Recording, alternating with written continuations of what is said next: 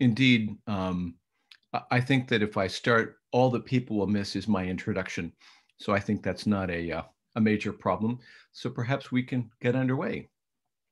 So my name is Charles Briggs. I'm the chair of the Folklore Graduate Program at the University of California, Berkeley. The campus sits on Huichin territory, the ancestral and unceded lands of the Cocheño-speaking Olón peoples, the successors of the sovereign Verona Band of Alameda County. The land was and continues to be of great importance to the Ohlone tribe and to other familial descendants of the Verona Band. So we appreciate the permission to be able to be here and to gather together, even on the virtual campus of Berkeley today. I want to begin by thanking Laura Perez, the director of the Latinx Research Center, who is the co-sponsor of this event today, and to Leah Busby, who is our folklore archivist who did all of the hard work to make it possible. This lecture series honors Alan Dundes, who was a Berkeley faculty member from 1963 until his death in March 2005. He both created the Folklore Graduate Program and built it up over 4 decades into a program that has trained many of the current leaders in the field of folklore worldwide, including a number of them who happen to be on this particular Zoom screen right now, and has challenged also nationalist borders by bringing faculty members from all continents to teach at Berkeley. Professor Dundes published more than 250 scholarly articles and more than 20 books. He influenced the structural analysis of folklore, the ethnography of speaking folklore, and particularly his favorite area, the psychoanalytic study of folklore. Now, this year's Dundes lecture is appropriately enough a former Dundes student, Dr. Solimar Otero. She started her career right here at Berkeley, receiving her BA summa cum laude in anthropology and winning the McCown Prize for Outstanding Graduating Senior in Anthropology. Upon finishing, she entered the PhD program in folklore and folklife at the University of Pennsylvania. After teaching at Louisiana State University, where she directed both the program in Louisiana and Caribbean Studies and the program in comparative literature, and she is moved to Indiana University, where she is professor of folklore, acting director of Latino Studies, and editor of the Journal of Folklore Research. Dr. Otero is the recipient of a Ruth Landis Memorial Research Fund grant, a fellowship at the Harvard Divinity School's Women's Studies program in religion, and a Fulbright Fellowship, as well as teaching awards. Dr. Otero's first book, Afro-Cuban Diasporas in the Atlantic World, is a fascinating exploration of circumatlantic migrations that include the transatlantic slave trade and the repatriation, the return of people from the Yoruba and Afro-Cuban diasporas to Lagos, Nigeria. She documents successive waves of the transcontinental movement of emancipated slaves of Yoruba descent between Havana and Lagos, creatively using a wide range of ethnographic and folkloristic research methods, including historical sources, testimonies, novels, poems, songs, and interviews. Drawing on her training in Yoruba language, she worked with both Afro-Cuban descendants and traditional chiefs in Lagos. Dr. Otero's ability to move subtly between folkloristics, critical race theory, diasporic studies, and religious studies enabled her to attend to how strategic religion switching, like code switching, between Catholicism and Orisha traditions fostered both a complex process of reinsertion into Nigeria, as well as ways of sustaining multiple diasporic identities, forms of relatedness, practices of memory, constructing futures as much as past. One chapter returns to Cuba to bring the Cuban-Nigerian experience to bear on rethinking the politics of Blackness on the island. Incredibly germane for current efforts to reposition slavery not as a past historical event, but as a continuing process. The book challenges linear, one-way, unidirectional, and rigidly teleological accounts of the slave trade as a one-way process going from Africa to the New World.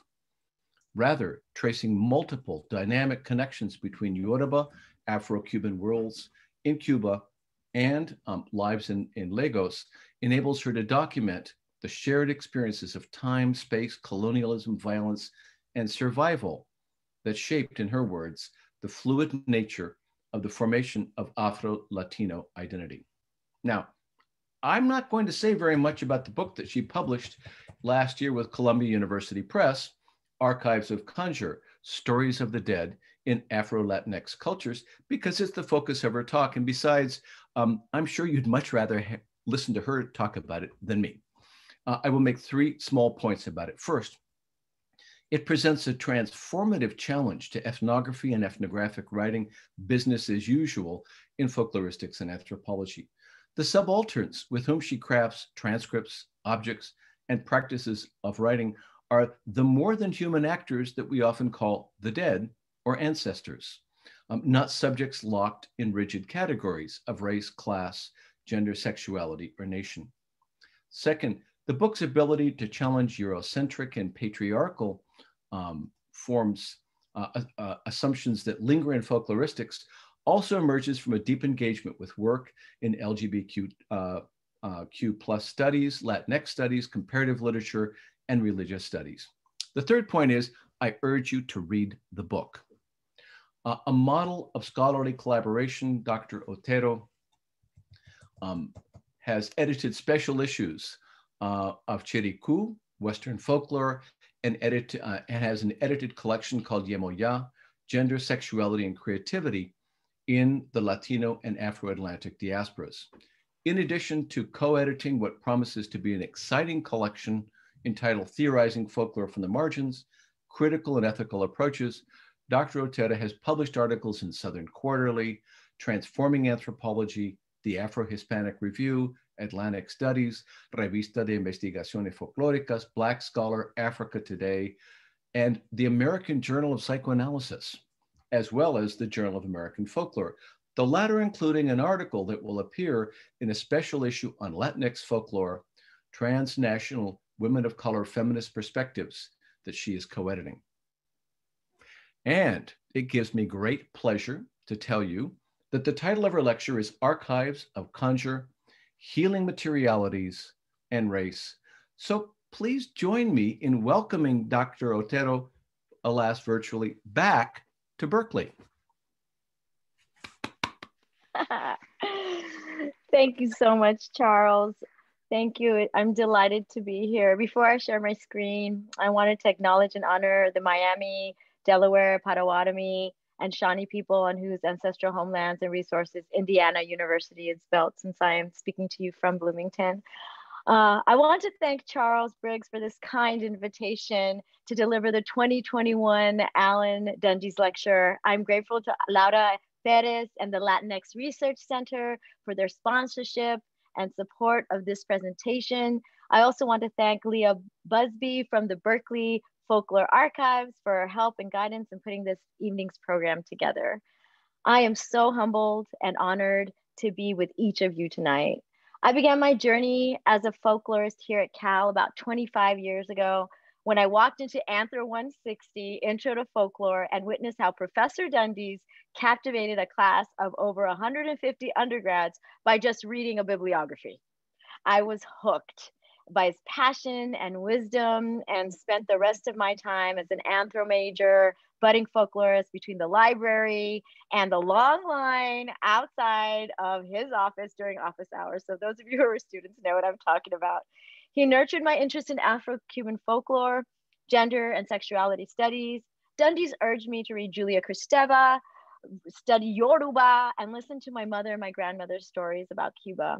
By the time I went off to pursue my PhD at the University of Pennsylvania, I knew I had a grounding for a life in folklore because of Alan Dundes. So delivering this lecture has deep meaning for me, and I hope you enjoy the talk, which is dedicated to my ancestors, especially Jose Diaz Casada, Mercedes Albuquerque, and of course, Papa Dundes. Igbae. So I'm gonna share my screen now.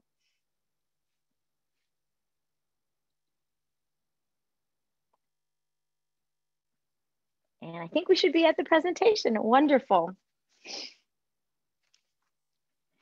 It is a humid October morning in Mantilla. I'm sitting with my godmother Tomasa next to her prenda, an Afro-Cuban entity that is housed in a cauldron. She is communicating with El Señor, as he is known in our house, with the chamalongos, discs of dried coconut. Our conversation turns to spirit guides and how they make themselves known in dreams.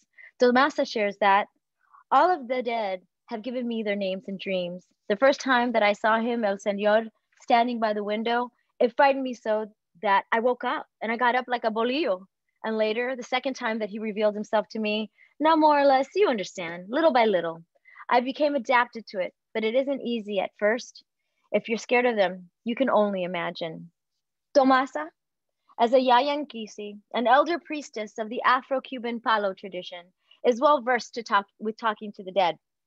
Tomasa's spirit guide, El Señor, acts like a father figure, a protector that serves as a resource for her and the spiritual community she serves. The revelation of the dead's names in dreams is significant. Naming is an especially powerful tool in conjuring reality and presence. Thus, the revelation by El Señor signals a transference of power, kinship, and the solidification of a mutual bond.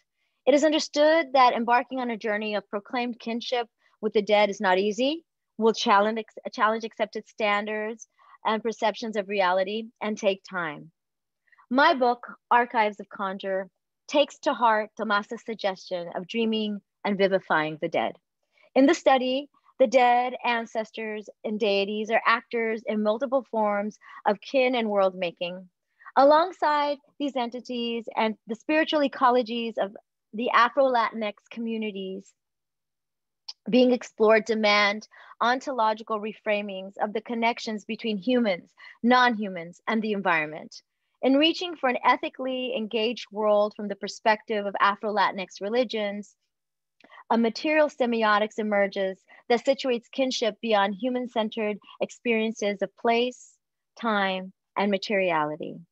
To be specific, this work is about how Afro-Latinx non-material or occasionally material beings like Egun, the dead, and Orisha, deities, become active agents in the world through rituals, archives, and the creation of art and material culture. Sites like the ocean, the rivers, altars, libraries, and living rooms in Havana provide the context for understanding where these multiple engagements are activated. Residual transcriptions are links to how co-presences interact, influence, and guide human actors like scholars, artists, and practitioners. Residual transcriptions, as vernacular notations made in rituals and found in archives, create the routes to the collaborative, spiritual, scholarly, activist work that are Archives of Conjure. This work is not about official discourses found in religious institutional control of social behaviors and the construction of subjectivity. Though I address issues of patriarchy, racism, colonialism, and homophobia in Afro-Latinx religious cultures, I am most interested in revealing the creative strategies presented by non-material agents in providing effective interventions in these legacies of violence. I use the term Afro-Latinx to describe the racial, cultural, and gendered fluidity present in transnational expressions of vernacular religious practices like Espiritismo, Palo, and Santeria, in order to place into historical context the vernacular narrations of stories told by the dead. Afro-Latinx vernacular traditions of narration and ritual kinships reveal a range of connections with the dead whose residual forms reside in archives, ritual, art, and material culture that houses and activates them. Examining these practices of spirit and materiality as an archive of conjure, I argue, transmits the complexity of inhabiting multiple forms of being in terms of race, gender, sexuality, and place. The residual transcriptions and practices explored in the book also point to different ways of looking for evidence or describing experience that both constitutes and vexes historiographic and ethnographic modes of investigating Afro-Latinx religions, expressions, and communities. Archives of Conjure pay particular attention to how divinities and spirit guides interact with and mark the kinds of work that scholars, practitioners, authors, and artists produce. My work explores how Afro-Latinx dead narrate temporality, cartography, and race into being through embodied practices like dreaming, stitching, washing, scribbling, beading, dancing, and writing. In doing so, one can observe the nature of the active presence of entities as collaborators, muses, and co-authors in the creation of scholarship and the enactment of theory in Afro-Latinx religiosity. I choose the everyday expression of devotion found in Afro-Latinx religions as my main lenses for exploring the active presence of spirits in this study because of the unorthodox nature of quotidian personal practices and their openness to religious admixture. Throughout this study, I go back to the popular practice of misas espirituales, Cuban seances, as sites of religious remembering and spiritual futurity. Contemporary Spiritismo originated in 19th century France and became popular in Latin America and the Caribbean through the writings of Allan Kardec. The spiritual collaborators that emerge in the book, like spirit guides, Ta Jose y La Gitana, come from my own specific points of contact. Havana, Cuba, between 2008 and 2019. However, the questions I pose about materiality and spirituality are situated in a myriad of temporalities and geographical locations explored in the archive, ritual, and literature. And to be clear, I became part of this community that also includes family members in 1999. The importance of non-Cartesian epistemological and ontological modes of existence are highlighted through the ritual work, storytelling practices, and ethnographic writing of Afro-Latinx spiritual practitioners. Cuban Espiritismo, Puerto Rican Santeria, Brazilian Candomblé, and Caribbean literature provide modes of exploring questions of shared subjectivity, authorship, and creativity in this work. Based on over 10 years of fieldwork and archival research with Afro-Latinx spiritual communities in Cuba, the Caribbean, and the US, this study puts into conversation Espiritismo's philosophies of the transmigration of the soul with Edward Glissant's concept of the transphysique de la relación and Fernando Ortiz's notion of transculturación. Here, vernacular religious work with Caribbean experiences of society and history reframes how the dead narrate material culture. In this book, Afro-Latinx spiritualities are the modality that conjures scholarship, art, and ritual. These inspired acts of engagements with the unseen but felt forces trace important past and future trajectories. Conjured archives therefore operate within networks of reception and reinvention that can be hidden in plain sight, undetectable to the uninitiated observer. For example, beaded jewelry, colors, and hairstyles of Afro-Latinx practitioners may or may not signal relationships to historically specific deities, places, and narratives.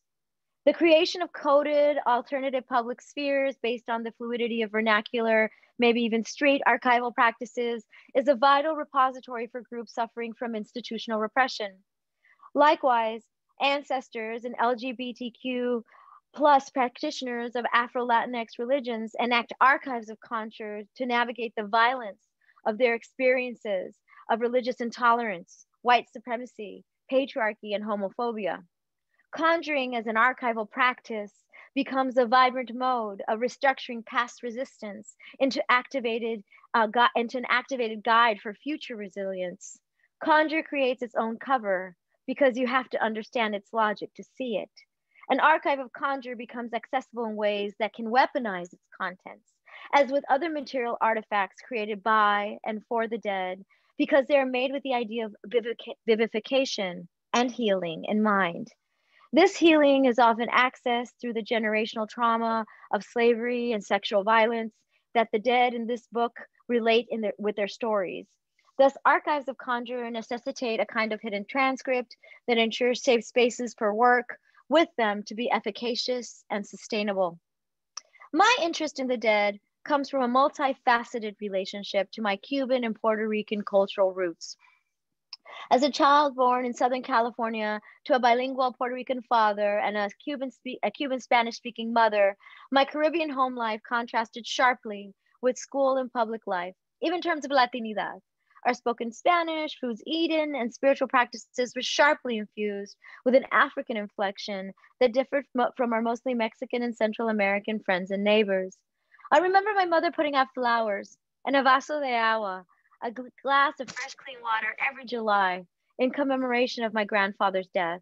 She spoke to him then and often, telling me about dreams where she would visit with her father in a chosen space by a waterfall. These connections to the dead were not considered mysterious or exotic. They just were. However, I was told not to speak about them, especially at catechism or with outsiders. People would not understand and consider our practices brujeria, witchcraft.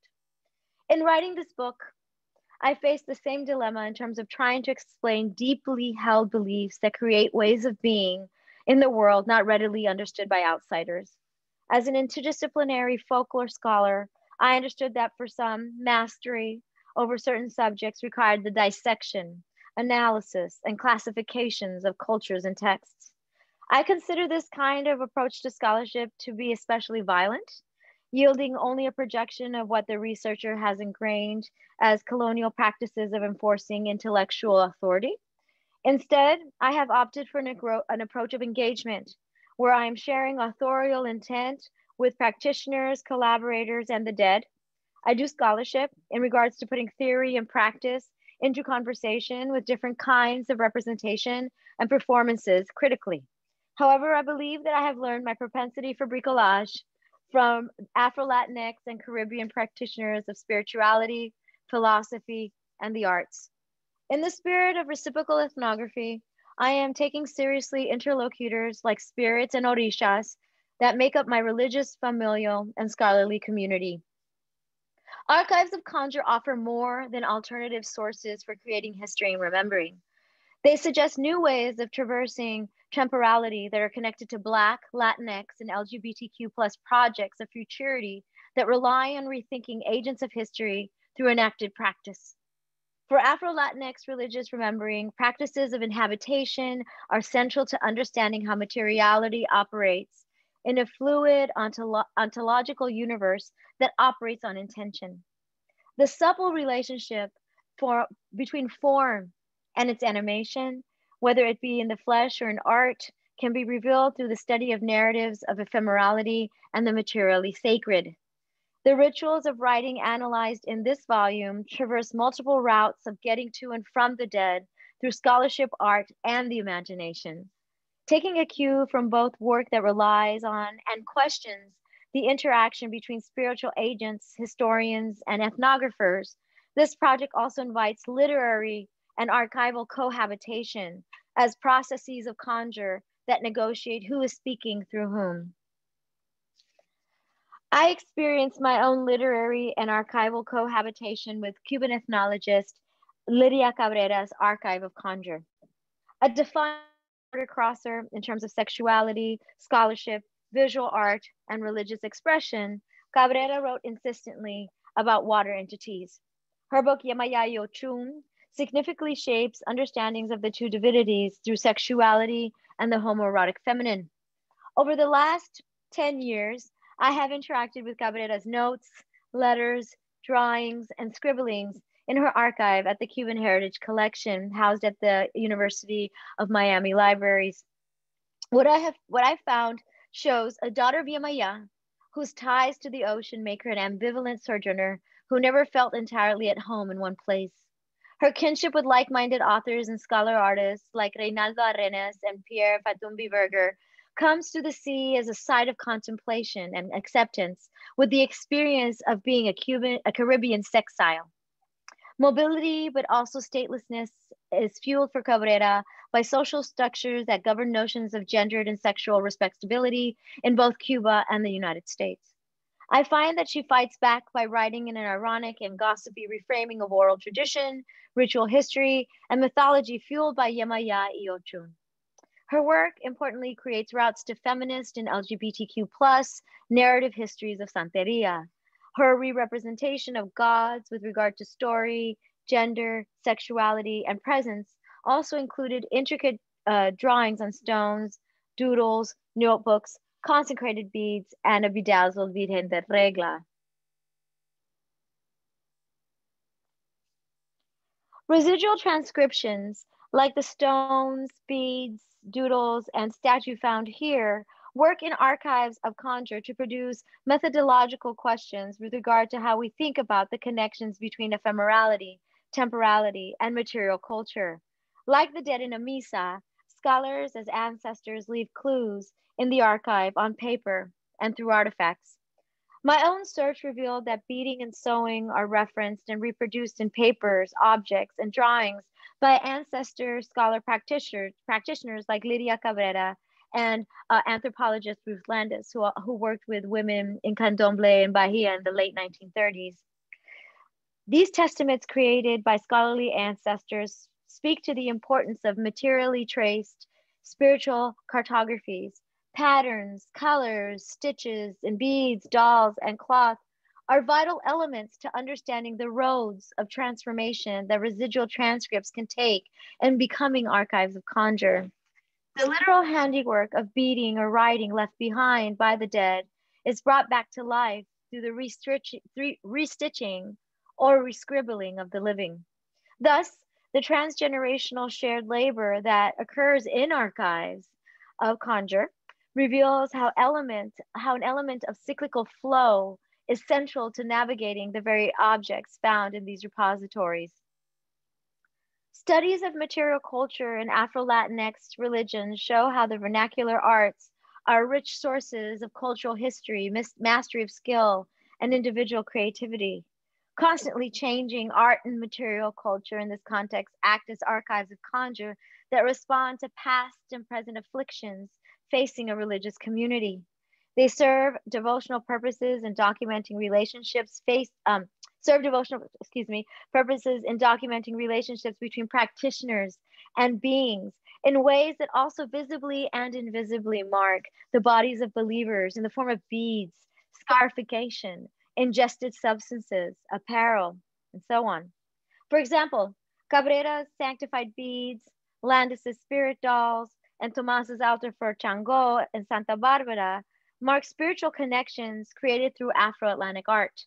In some cases, objects are made in gratitude seeking to please and delight divinities and observers alike. Ruth Landis's doll is one of a set of 4 candomblé spirit dolls that she kept throughout her life. She noted that they were, quote, handmade for me by cult daughters in Bahia de Todos os Santos on the Tejero of the cult, end of quote.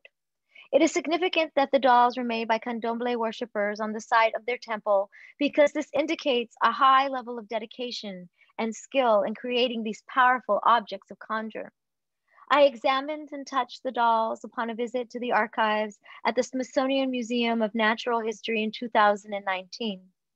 Dressed like Iyaloja, market women of Bahia, each is dedicated to an orisha, wearing their corresponding devotional beaded ileke and ide, or bracelet.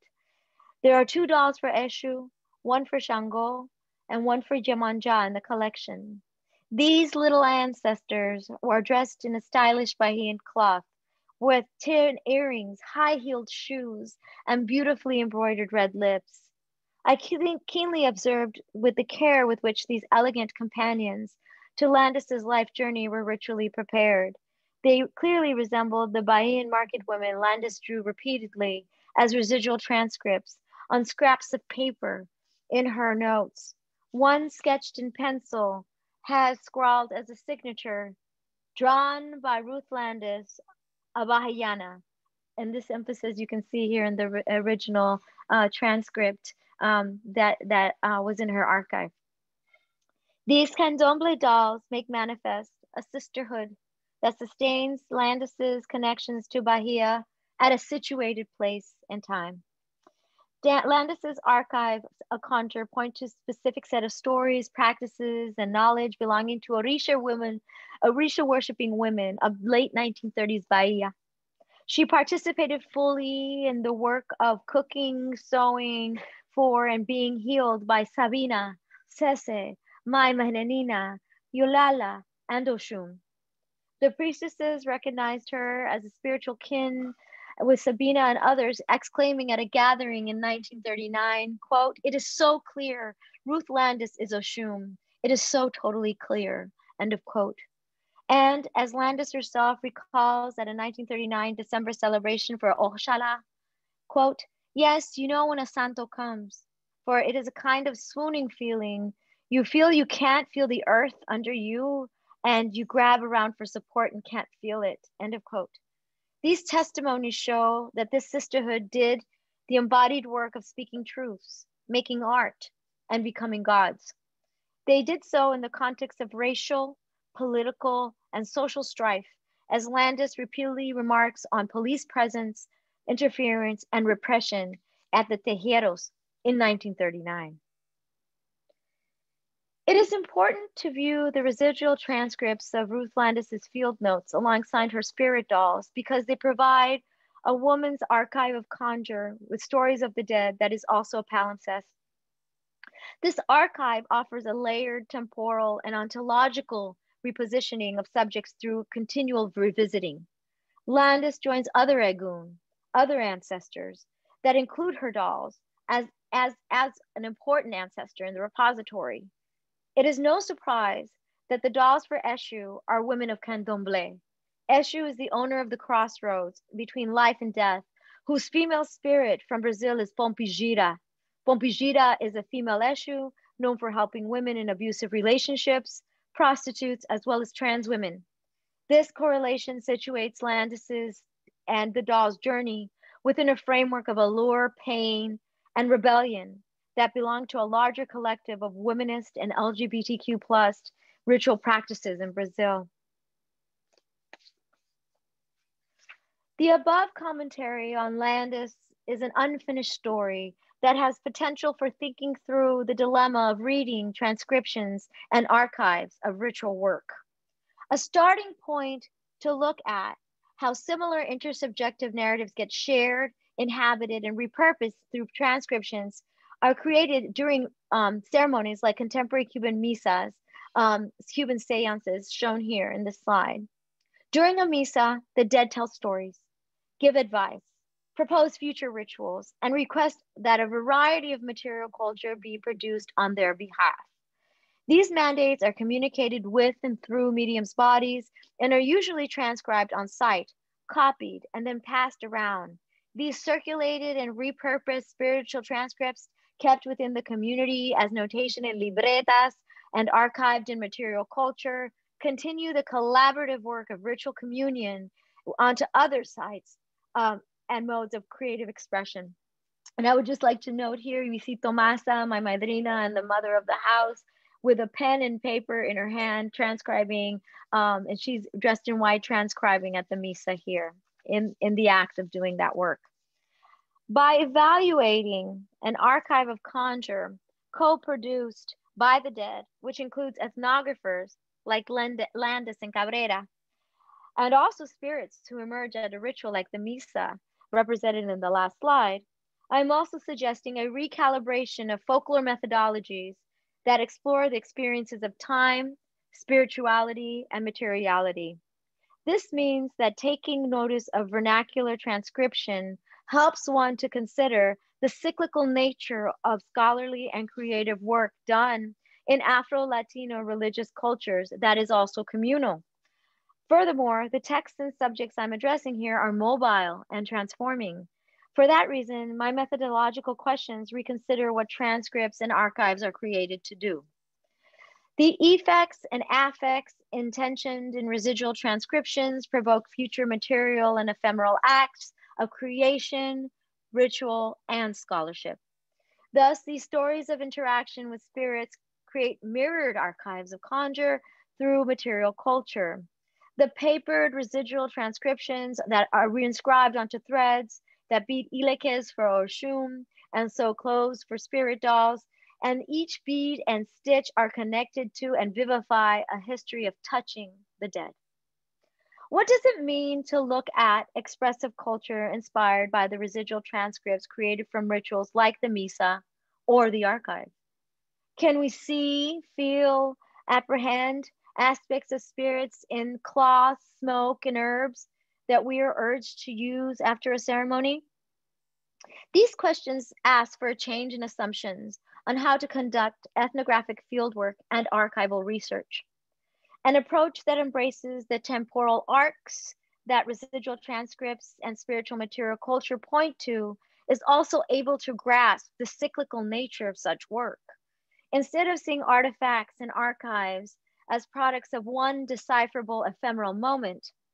Objects like spirit dolls, beaded vessels, and offerings at altars provide invitations for revisiting and renegotiating spiritual connections repeatedly. These relationships are intimate and rely on affective bonds that are relational in nature, yet deeply entrenched in the textures of a racialized historical memory. Here, I'm reminded of David H. Brown's observations and his rich and detailed work on Santeria altars, vestments, and adornment. Quote, cloths associations of loving embrace, spiritual protection, and cleansing are reiterated in Lukumi Ebos, offerings, in which they are integral to human divine cycles of gift and exchange. End of quote. Ebos are offerings to Afro-Latinx entities. Brown's comments illustrate how cloth, asho, and Yoruba invokes bonds of affection and memory between devotees and the divine. These bonds, draped in cloth and as offerings at altars, visibly express extended kinships as archives of conjure whose textures tell us volumes about how vernacular history is aesthetically and physically marked by Afro-Latinx religious communities. The residual transcripts, they point us towards instinctual readings, often shunned due to the deep distrust of feeling and perception inherited through discourses of quote unquote objective analysis that are in and of themselves colored by unchecked Eurocentric prejudices. Yet, feeling through residual readings can bring us closer to the poetics of Afro-Latinx histories and experiences, often ignored in the archive or ignored because of their illegibility due to the very narrow view of what constitutes a record of the past or what counts as a verifiable story. But how do we read altars, flowing cloth, beaded designs, and processes that create objects dense with meaning and communication? And here I know that Martin Sang is in the crowd, an artist, scholar, and great friend of mine, and I am very grateful for him allowing me to show his work and to talk about his work.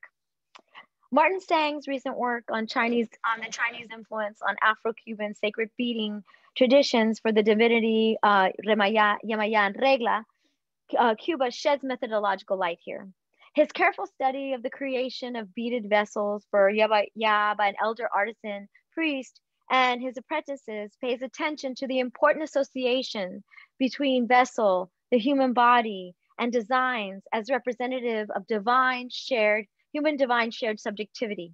What I take from Sang's attention to the artistic process is an encouraging model for investigating the multiple and changing forms that spiritual materiality can take.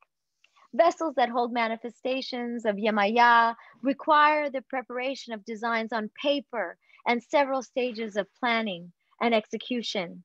Beading, drawing, and sewing are referenced and reproduced through artists and spirit mediums as tangible testaments to spiritual cartographies.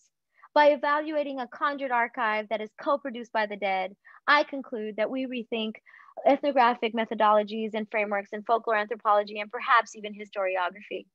By conjured here, I mean paying attention to the invention of sites, agents, and affects in conducting research. Reframing ethnographic methods and notations based on vernacular transcription practices also requires asking what kinds of work are notations based on vernacular practices.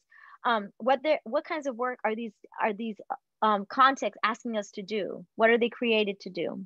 More than invoking an ethnographic present, such transcriptions on site and in the archive urge the construction of a magical futurity. One where the transformative properties of conjure are collaboratively harnessed through practices, again, like drawing, sewing, and beading, for the continued elaboration of transnational Afro-Latinx histories and communities.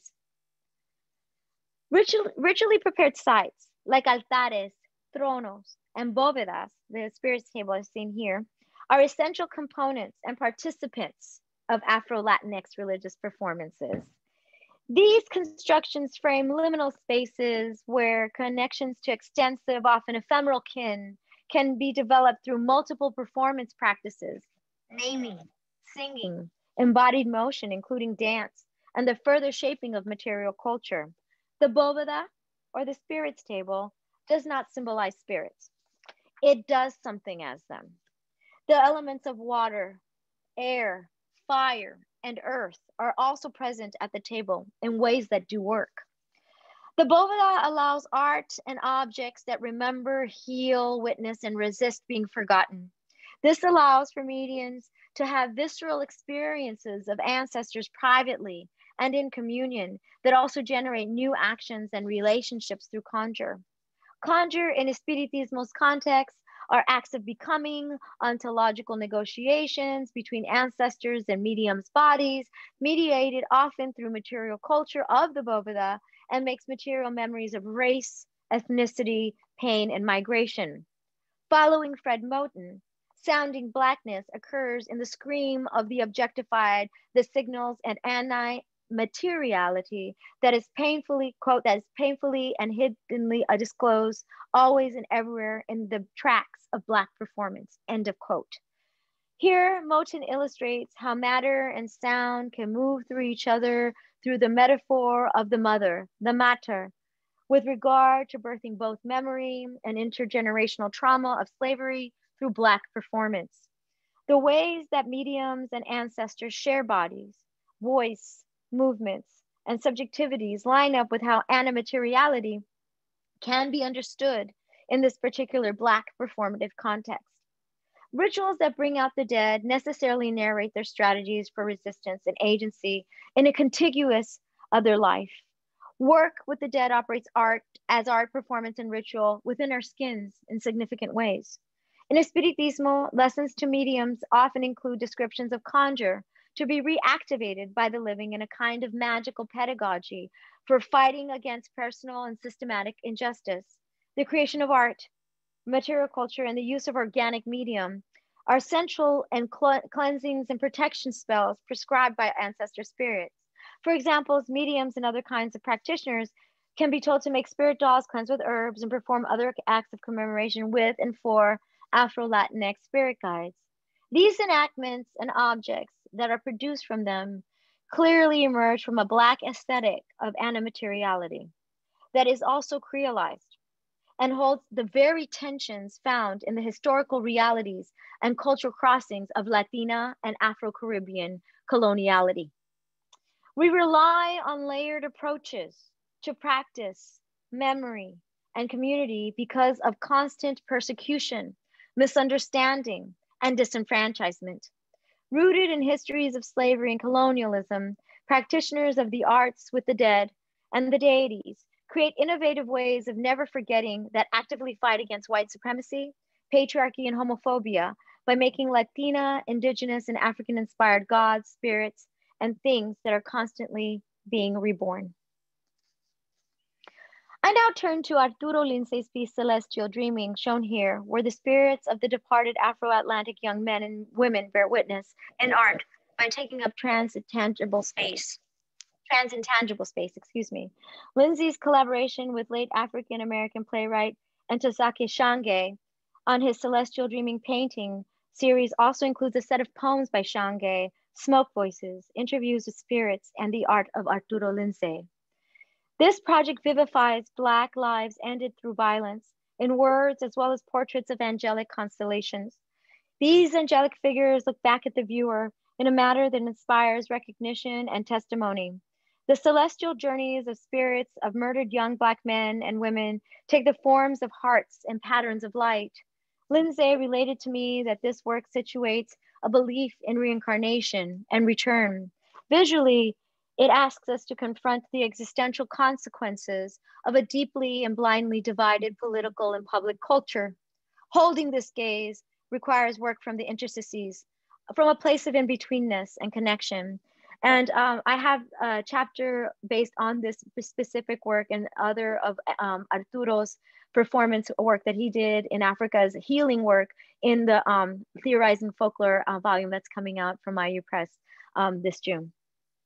Work at the Bóveda similarly marks multiple biographies and sojourns of the dead and the living who come to the table at the interstices. Whether they be accessed by spirits or mediums, the art and material culture found on the Bovada, like memory objects, are like memory objects in that they evoke past and significant social relations, kin, friends, and colleagues. Guides and practitioners certainly share a kinship based on this intertwining of art, objects, stories, and selves. These elements combined shape the destinations and fellow companions present during the metaphysical travel that happens at Latina and Afro-Latinx sites of art and spirit making. Here, I am reminded of Jose Esteban Munoz's suggestion that a brown sense of the world allows for a, quote, flowing into the common that nonetheless maintains the urgencies and intensities we experience as freedom and difference. And I'm going to talk a little bit about my work on Oriki and drag, just so that people get a sense of how that's being dealt with in the book. In Afro-Latinx religious cultures, the captivating gender-fluid deity Erinle is central to understanding the multiplicities of gender and sexuality that exist in a religious becoming that can also make up part of the brown commons I just quoted Munoz talking about. In my chapter, Sirens, I show how queer Caribbean popular cultures create kinships that deeply borrow from Afro-Latinx mythology and spiritual family building, where both Erinle and transformistas, drag queens, perform a range of subjectivities of rituals of cohabitation. In reading ethnographic narratives about Erinle, along with Cabrera's stories about Yamaya, and as well as Mayra Santos Febres' novel Sirena Selena Vestida de Pena, I show how sexual and gender forms of the sea, like mermen, mermaids, create an imaginative palette with which tales of desire, violence, and healing are performed. In particular, I theorize the lip sync of the siren drag goddess as a form of Oriki, Yoruba praise poetry, that creates an embodied merging of performer and diva who is invoked through the act of performance. Issues of inhabitation and voice emerge as modes that destabilize universal subjectivities. As an Afro-Latinx siren, Inle is an important deity for understanding the performance of queer spiritual kinship and the complexity of simultaneously inhabiting multiple forms of being. In Cuban rituals celebrating Inle, the archangel San Rafael is also invoked. The hagiography of the latter's movement as a healer using fish creates a fruitful associative plane with the riverine Erinle. The book looks at the way in which Cabrera's historiography concerning San Rafael and Inle includes LGBTQ plus priestesses and practices from Havana in the late 19th century and early 20th century that also suggests multiple layers of coding, resistance, and creativity. We're able to see a continuity of artistry, elegance, and mutability in situating Erinle's ritual and material practices with contemporary drag, performance, and transgendered writing. The sea, fish, and sirens tie these elements together symbolically and literally through Glissant's transphysical poetics of the Caribbean. A non-transcendental multi-temporality is asserted when varied forms of being emerge simultaneously through the waters. This denseness of time and becoming happens through inlay and transformistas in the embodied fluidity of ritual and song. In merging the stage and the altar, orishas and divas share legendary performance status. This image is of legendary mother Carmen Extravaganza from the New York House of Extravaganza with her Oshe for Shango in the background.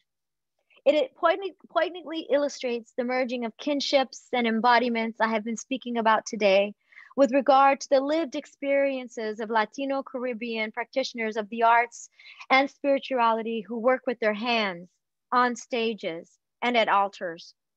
Afro-Latinx transformistas renditions of deities also suggest a kind of reading that acts as a vernacular metacriticism. Performances of inhabitation follow the fleshing art of great figures and songs through unique, personalized renditions. Transformistas, homages to divas like La Lupe or Celia Cruz, behave like Oriki. Yoruba praise poetry that calls down deities or celebrates heroes through elaborate wordplay. In Nigeria, women are the masters of Oriki, especially in terms of performing with lightning speed, the satire, punning, and play that can both exalt and sting the subject of the poetry. In a similar fashion, A transformista's ability to play multiple kinds of lip service through reading, as well as the lip sync, is vital to her social standing among other queens. Thus, verbal agility is a central aesthetic for praise performers, whether they be oriki singers or transformistas. Both sets of artists seek to reveal multiple manifestations of legendary and immortal figures through their performative work. Spirituality and sensually infused movement, dance, objects, and words are arsenals of expression that illustrate the intimate historical and cultural connections that lie within Afro-Latinx worlds of performance. Again, the organizing principles of a transphysical poetics of being and becoming allow for the body and sacred art to become malleable and open to co-presences and transmission. The marriage of these different yet adjacent traditions of vernacular expression and popular cultures create a unique opportunity for locating queer, Afro-Latinx, and Caribbean sites in multiple genres of artistic work, including literature, performance, and ritual practice. Indeed, Afro-Latinx queer and feminist cultures of performing diva spiritualities is the Oshumare, the rainbow, that traces the affective geography of emotion and desire through an archive of conjure that regenerates, remembers, and recreates. As with Tomasa's Dead that started this book presentation, I'm asking that we sit and pay attention to the many ecologies of being that surround us. What can paying attention to the dead and their accompanying environs really do? I believe it compels us to act ethically within a larger focus of the cycle of becoming that includes endings and mysteries. The study of folk religion, vernacular art, and belief is layered with evidence of how especially women and LGBTQ people create connections to spiritual entities that leave traces as residuals for future generations to conjure. Through unfinished notes and vague instructions, we are asked to creatively connect and complete projects that in themselves will need to be recontextualized for future generations. Ultimately, we find that there is a constant dialogue waiting to be ignited through our intuition, imagination, and intent. Through collaborative engagement, we create art, scholarship, perform, and change in the face of sexual intolerance, racism, and xenophobia. This work can be many things at once and may take multiple forms. Like the sea and the rivers, the flow can transport us in different directions of discovery and recognition. Thank you very much.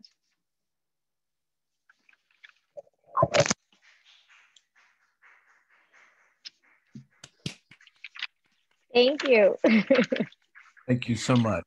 That was really quite lovely and provocative. Well, now we have time, since you were succinct, for question and answers. What we will do is, with the usual standard Zoom practice, if you could please, if you would like to ask a question, please open up the chat and place in the chat, first of all, your name and just say that you would like to ask a question.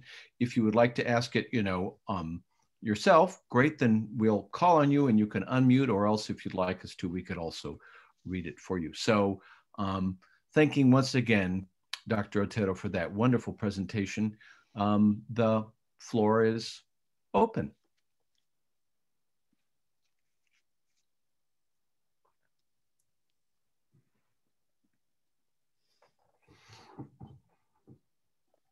Using the performative strategy of the moderator often jumping in there if there's one of these small Zoom silences. I have a question for you. I mean, I really am impressed with the way in which you've taken understandings of reciprocal ethnography here. What about your own inscriptions, how you get them to circulate? Your book is fascinating. It's also an academic book. So right. Do you explore ways of being able to, in different languages, for example, in Spanish, and also through different formats to collaboratively be able to make manifest, again, not just through words, but also images, through sounds, through film? How is it that you try to also make sure that there's reciprocal circulation of this archive that you are continually producing with, both the living and the dead, the material and the human?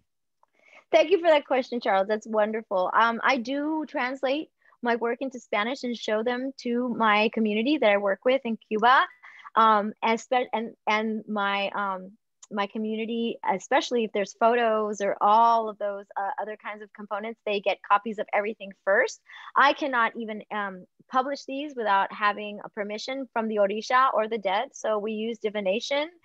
Parts of the book have been read aloud to Orishas and to the dead for confirmation. So all of this work, even the photographer, Hector Delgado, had to be vetted through the Orisha and through the Egun before we did any of this work. So this is absolutely reciprocal. Many of my collaborators, my spiritual community, many of those folks that you saw at the Misa Espiritual are highly educated, nurses, teachers, doctors. They have a really good understanding of what the study of folklore is in Cuba. So it took very little translating in terms of what I was trying to do in terms of the study part. And they were quite excited, I think, especially there's parts of the book where we have interlocutors like Ta Jose or the Gitana spirit or Madre de Agua, where we asked those entities if they would be allowed to be included in the books. And then afterwards,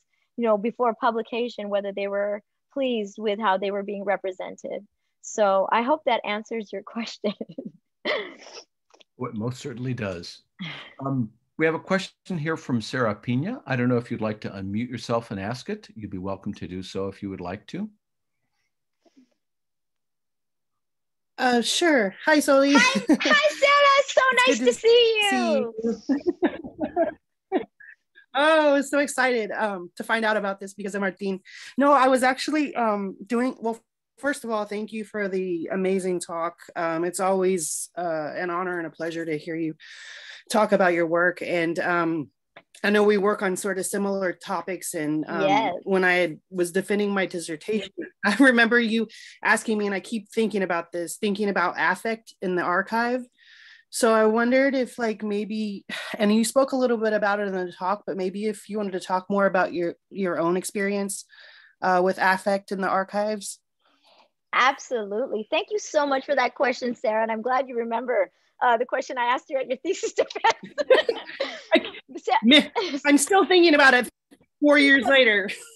I would posit that it's not me making you think about it, that it's Lydia Cabrera who is asking you to think about it. Probably.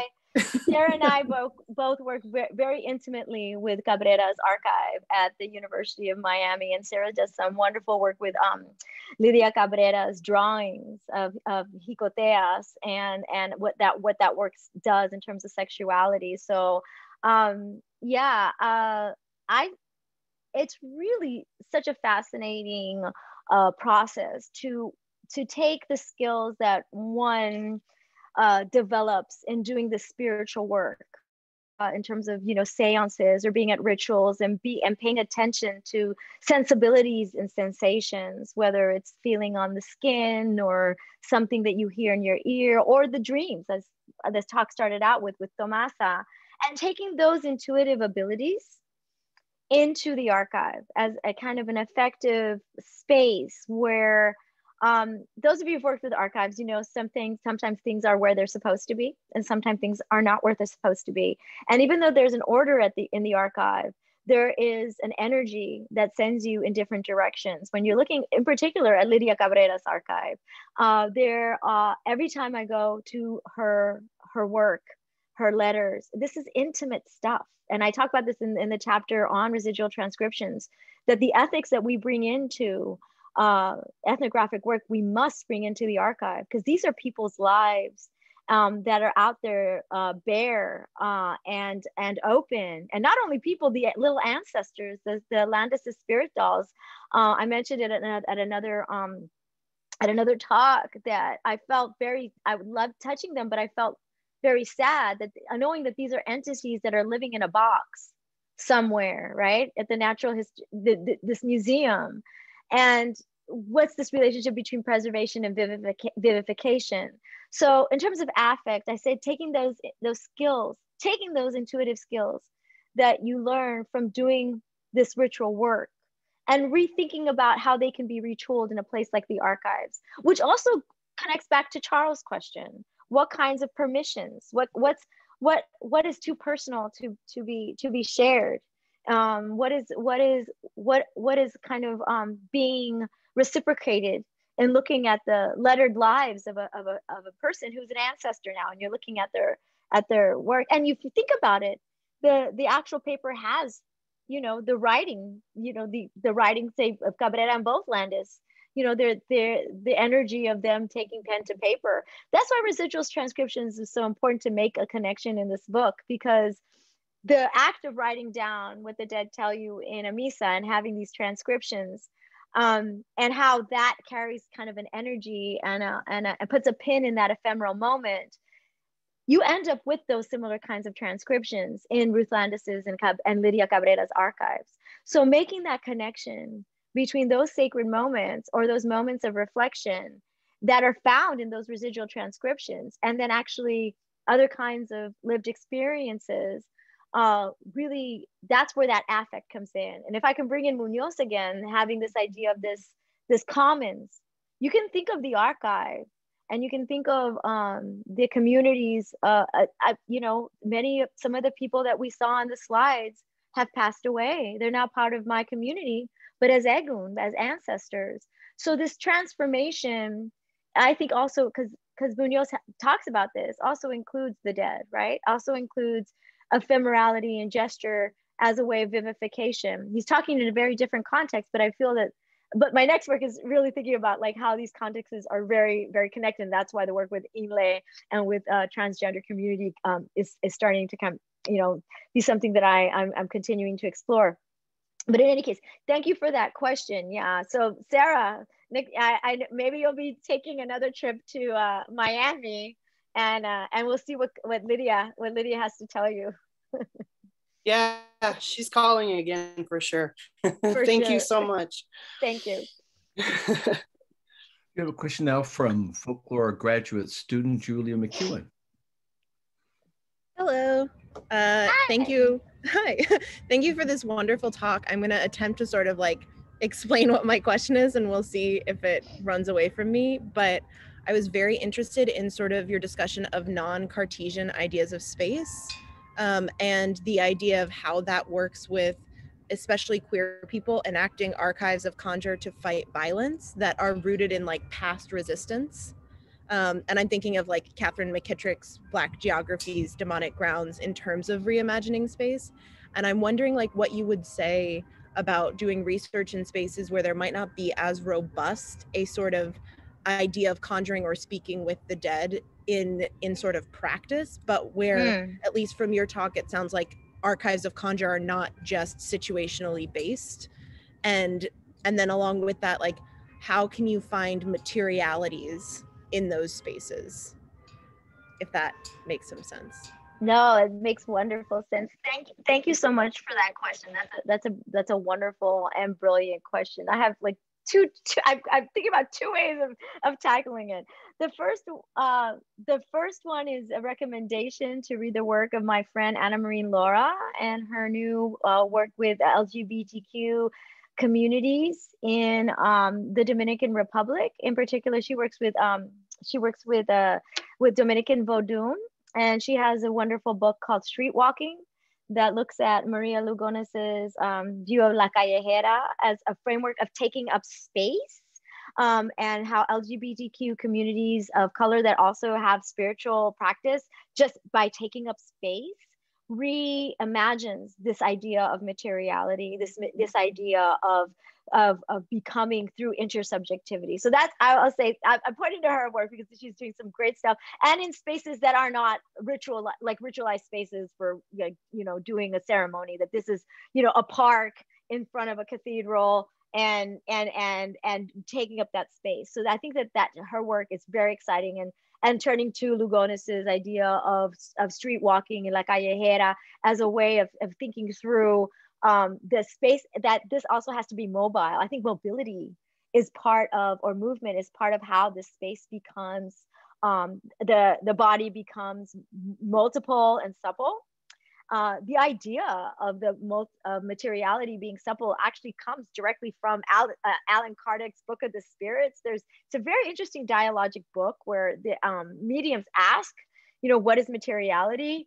and the spirit says, oh, it's something way more subtle than you guys understand. It's very subtle. The way we experience materiality is very different. So there's a long history of how people, even when they're trying to negotiate religious traditions like spiritualism in modernity, like in the 19th century, with modernity, they're still like arguing what is materiality, what is not materiality. But in terms of the second part of answering your question is that I am very much intrigued and really interested in this work of seeing how, in particular, communities, of performance communities that include LGBTQ plus members in Cuba are accessing their performative chosen kin, as well as their santeria or their spiritual chosen kin, as ways of rethinking the public sphere, but also rethinking how to create community. In particular, my next project really trying to look at how drag kings in Havana, who are also part of Santeria communities, are negotiating these different spaces of being part of families that have chosen kin. And how do they negotiate those spaces with regard to agency in multiple ways, right? Even within the context of performativity and queer performativity in Cuba, the particular group that I want to work with was not allowed to perform because they were told by drag queens that women, however you define, shouldn't be performing on stages. So there's this really interesting look at other kinds of residuals, patriarchy and phallocentrism in these other spaces that I'm very interested in. And I hope that answers your question. So I don't have a complete answer, but that's kind of where I'm going to next in my next book project. Yes, more than. Thank you so much. Sure.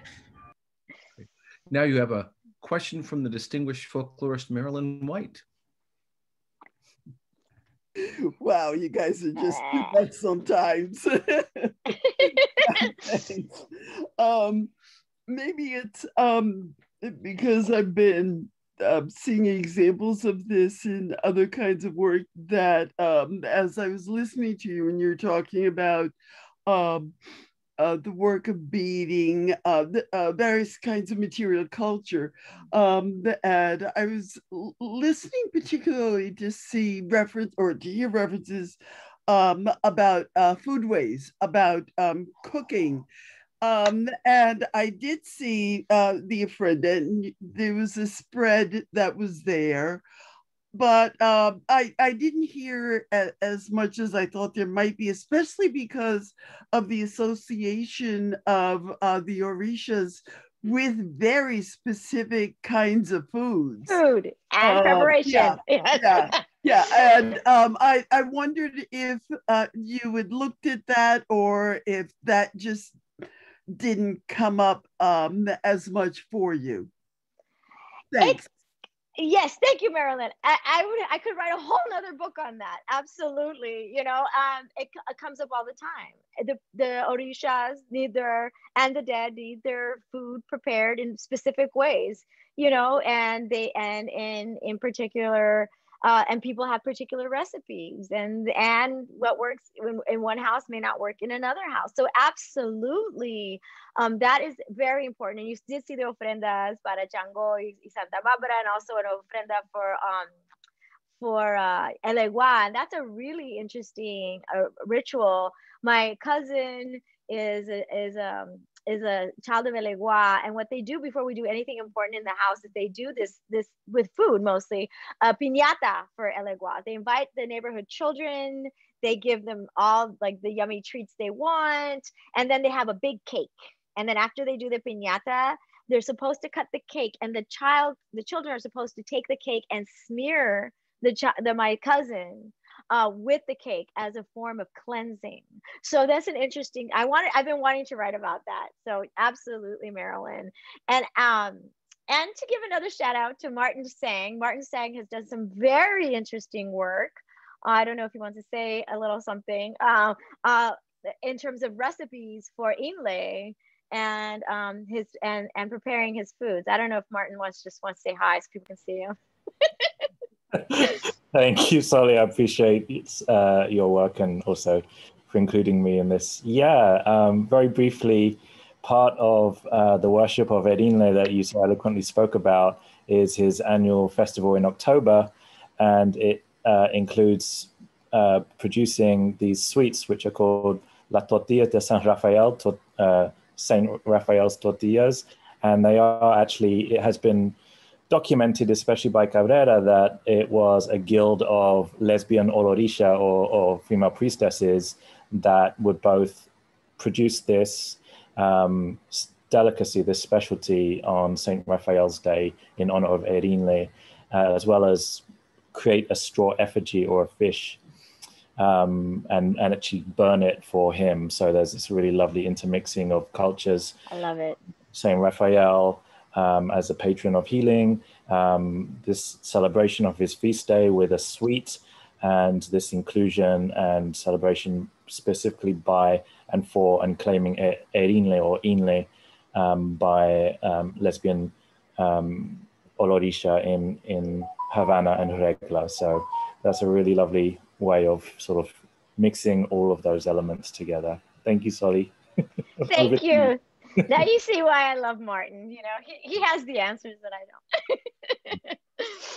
don't. So you probably remember Professor Emeritus of Anthropology Stanley Brandis, and longtime member of the Folklore Graduate Group, and he has a question for you. Yes, thank you. Hello. Hello. Thanks a lot for that very animated talk, very interesting.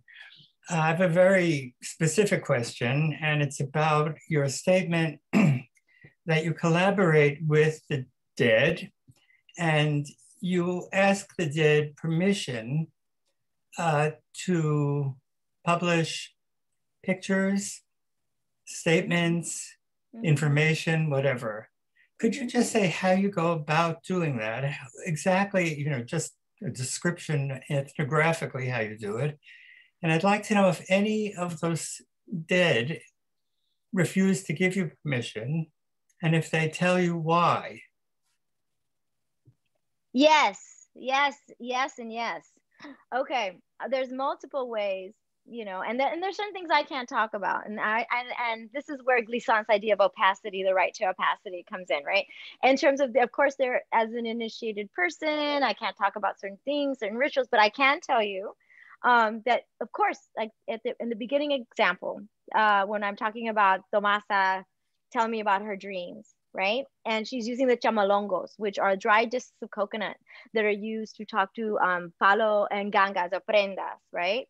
And those in-house certain kinds of dead, right? And then I wouldn't have been able, you know, and after, you know, we start talking, I said, well, ask him if I can include that, right? In ask El Señor if I can include this in my book, right? So you can, there's multiple ways. Or if you're dealing with Orisha traditions, you can develop, these are intimate relationships, right? And so you can develop a relationship where you talk to your Oshun or you talk to your Yamaya with Obi. Well, it's not really Obi because Obi is Kolonet, but Obi in Cuba and Lukumi, it are you know, the 4 coconut pieces of coconut, and you can talk to them, Obi. And I don't know if you've been to a misa espiritual, but the dead will tell you if they do not like what you are doing. They will tell you. The thing they do is air out people's dirty laundry. So if they were having problems with that, but you can ask, well, you know, if I'm, you know, if Ta Jose manifests himself, or if Madre de Agua manifests herself, I can say, you know, Madre de Agua, is it okay if I put this in my study? That's, I mean, there's multiple ways. They can also communicate through dreams. When they're unhappy, they can also communicate through dreams. But to answer your questions, there's direct ways, you know, that you can communicate with different entities. I mean, that's the thing about this work that I really wanted to bring out as well, is that there's a tradition of communication. And we know this from Bascom's work way back, you know, when we were talking about Ifa and all these other components. But there is also a tradition of transcription. And you know, and so people not only divine, but they also make transcripts of divinations. So people keep track of these communications. And so they're supposed to be, these entities are accessible. They're supposed to be accessible for all facets of your life. It doesn't matter if I'm a scholar or if I'm a doctor, if I'm a nurse, if I'm a kindergarten teacher, they're gonna have a suppleness to be able to answer questions directly through these modes. Is that specific enough? Yes, thanks a Good. lot. Sure. That question reminds me, I've done a lot of work on interviewing, and I've been working a lot on plant-human relations recently. So after a talk not too long ago, I got a question, how do you interview a plant? But anyway, so you have a question now from my good friend and esteemed colleague in ethnic studies in the Latinx Research Center, Laura Perez. Thank you, Charles. Solimar, gracias. That was such a rich presentation. I've been so stimulated by your book. There's so many, you provide so much language, so much bridging for how we're going to be able to like continue talking and thinking and like normalizing, right? The presence of the spirits, right? And other philosophies that they're grounded in. So I really appreciate that. One of the things that I wanted to ask if you would talk more about, I'm super fascinated by how you arrived at this understanding, this sense of like the present scholar continuing the work of ancestor scholars. I think that's incredibly fascinating. And I love that idea of the continuation of work, right? So I just wanted to hear you talk more about that. Thank you, Laura. And thank you so much for all your support and your wonderful book, Eros Ideologies. It's been deeply influential, and it's so much richness there. Yeah, there's a couple of different ways I would like to answer this, you know, to start talking about this. One of them is actually very deeply personal. When I started working on this project years ago, my mother had been battling breast cancer for a long time, and she towards the middle part of this project, she took a turn for the worst, and especially during the latter part of writing this book and getting it finished, she passed away. And that made me really rethink my relationship to ancestors, the dead, people who have taught me in multiple ways, all these different forms of sacred pedagogy in some ways. And so that really made me start paying attention. That really made me start paying attention to what was happening with the community I was working with, as a practitioner and as a scholar, but also the archive. The archive became a place of solace for me, in thinking about my changing relationship to my mother. I then started seeing or sensing a changing relationship with figures like Cabrera and Dundes, who served as mothers in some ways in terms of the influence that their work played, through my earlier transformative years. So for me, it was really a way of rethinking how to make the work matter and how to vivify the work. So taking again the strategies that I would see on the ground in terms of making an altar para Chango, for example, or the piñata para el Egua, those offerings are given, they are enjoyed, and then we have memories of them. There's residuals of them, and then we are asked to then do it again or make something different, right? This is cyclical work.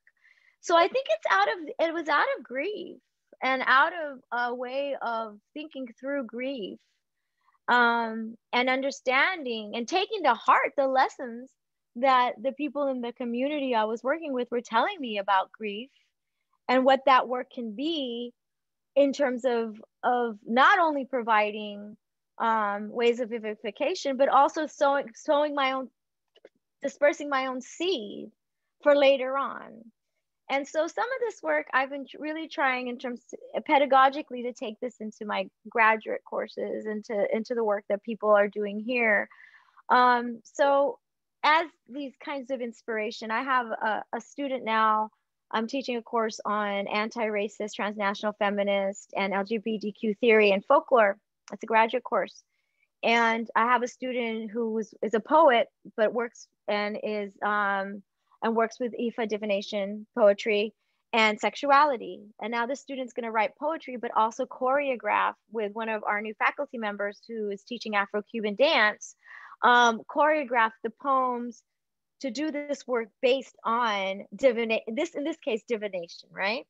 And all these different issues that come up in doing this work, right? And what does it look like in terms of ethics?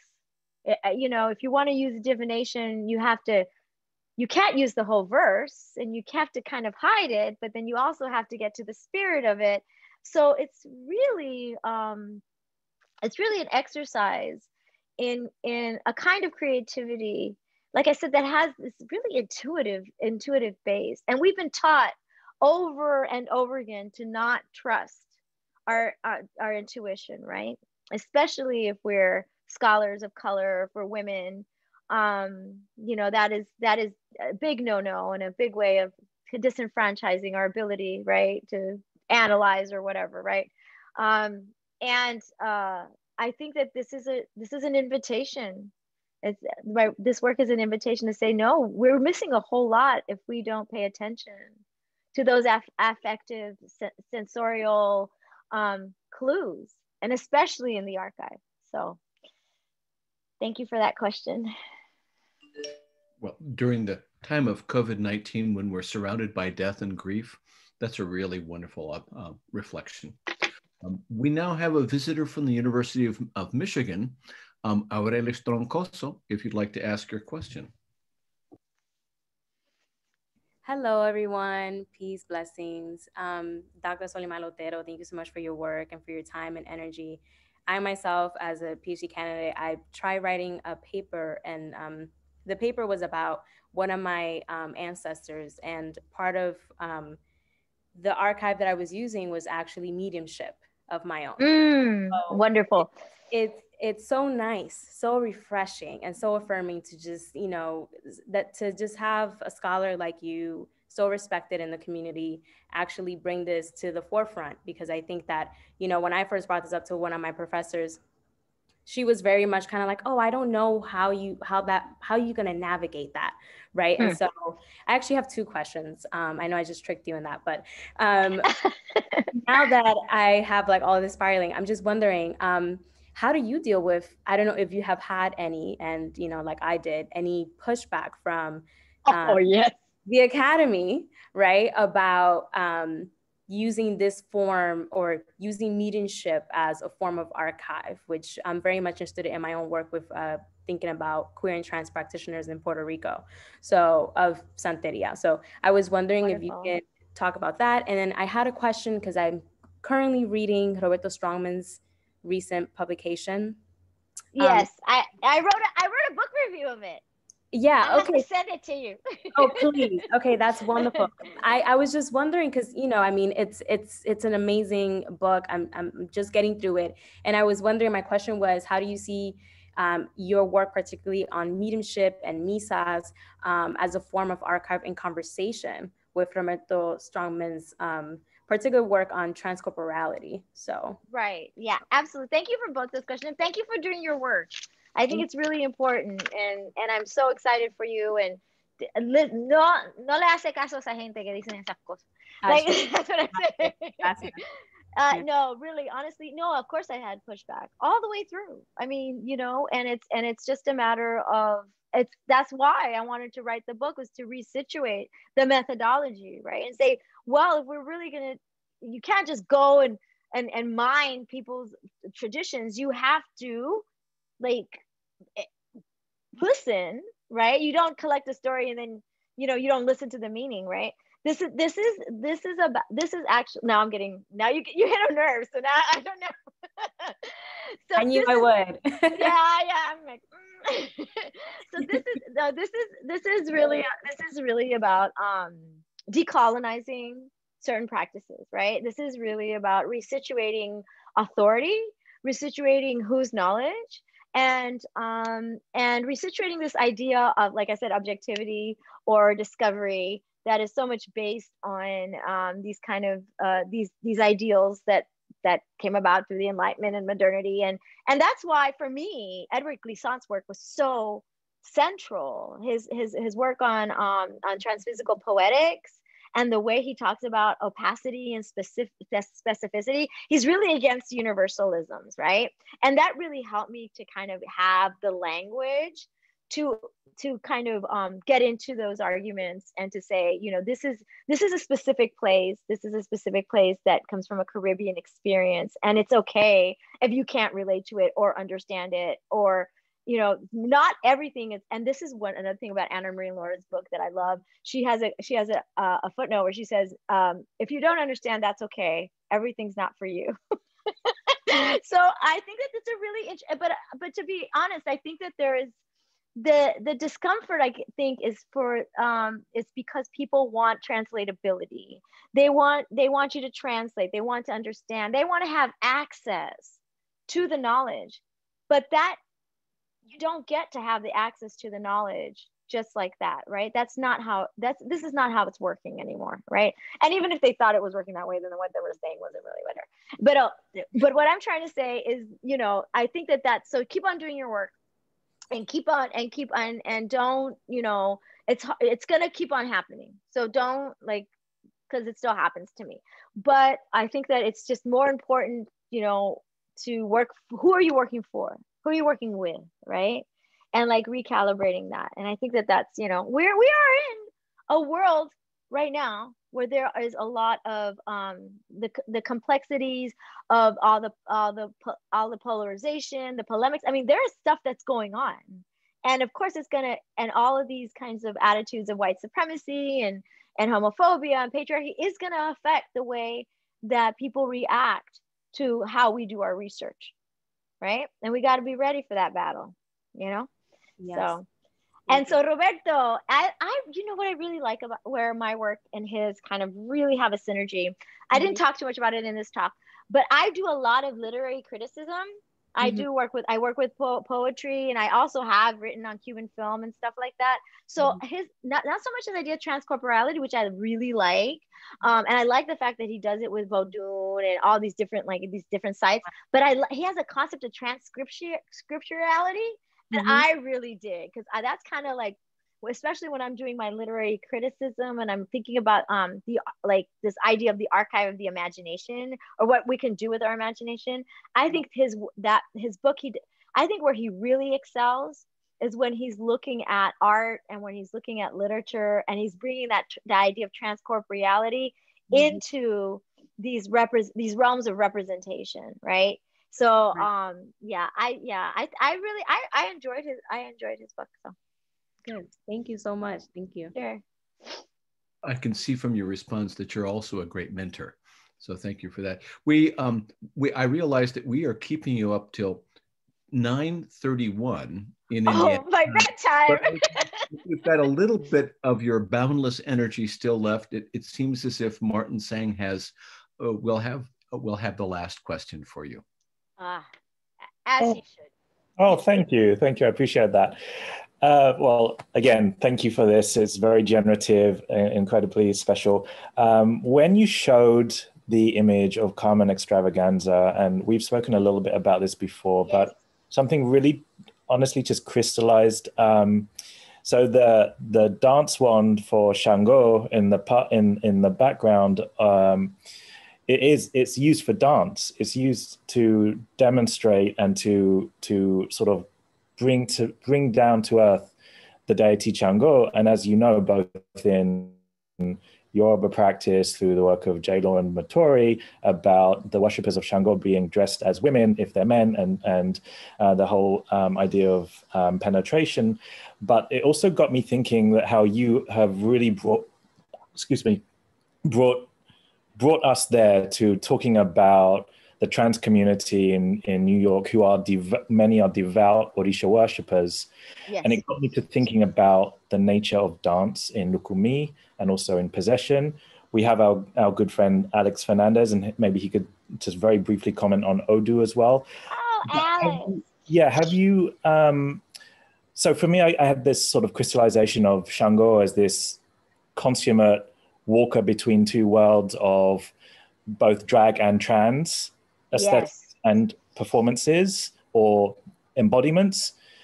wondered if you have any comments on that. I'm kind of springing that onto you, and also just sort of bringing that out there to that I feel that there's a need to explore that further, but I'm happy that you brought that to us and to me.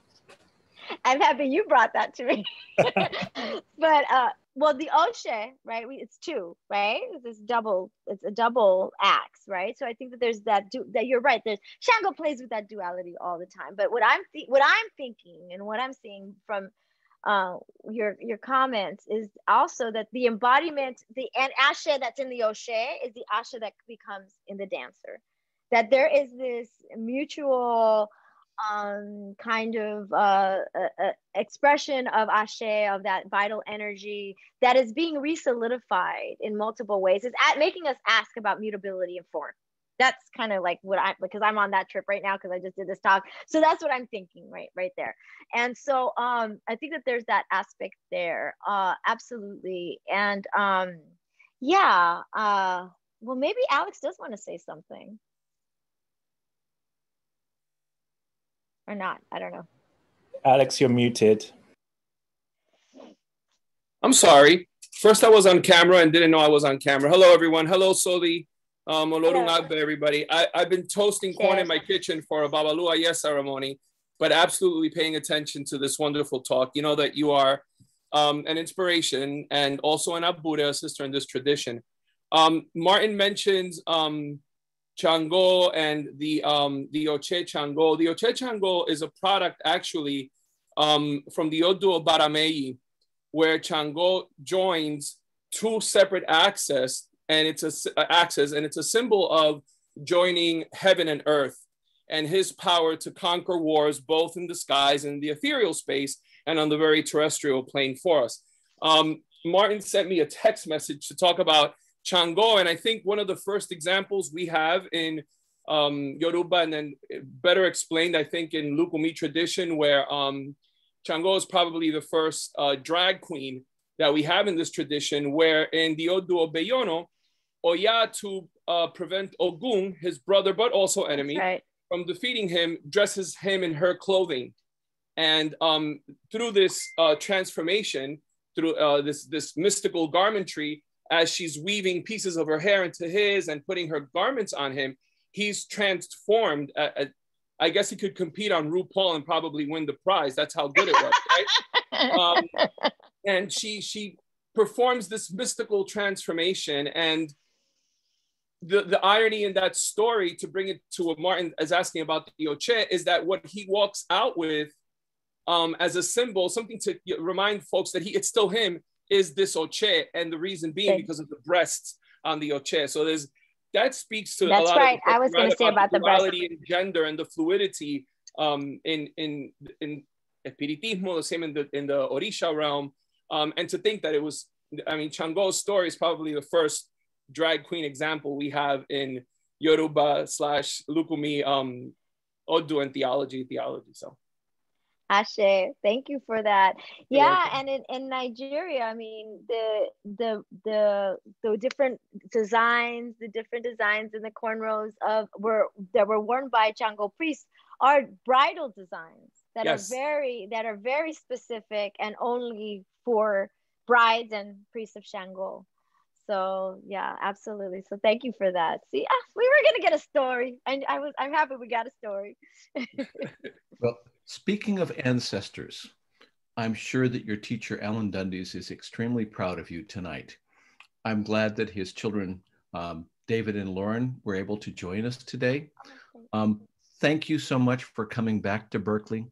Thank you for the richness of all of your work, but also your willingness to share so much of it. And frankly, that was one of the best book talks I've ever heard. I mean, that was a lot of the book packed into one. Oh gosh, I know.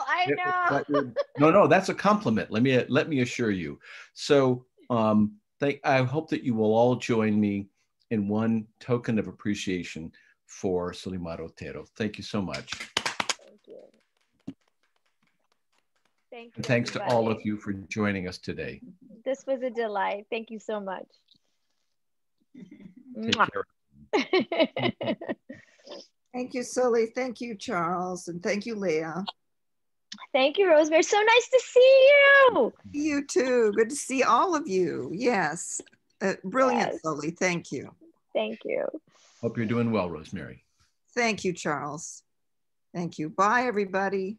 Bye. Bye. Thank you again, Charles, Solimar. Gracias. Gracias, Laura. Buenas noches. Seguimos en comunicación. Claro, claro, claro, claro.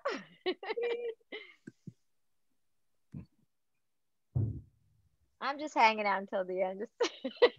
I figure since I'm the lady, you know. All right. Good night. Thank you so much. Well, good night. All right. And be in touch if you want me to have a meeting with the students. As you can see, I really like talking to students.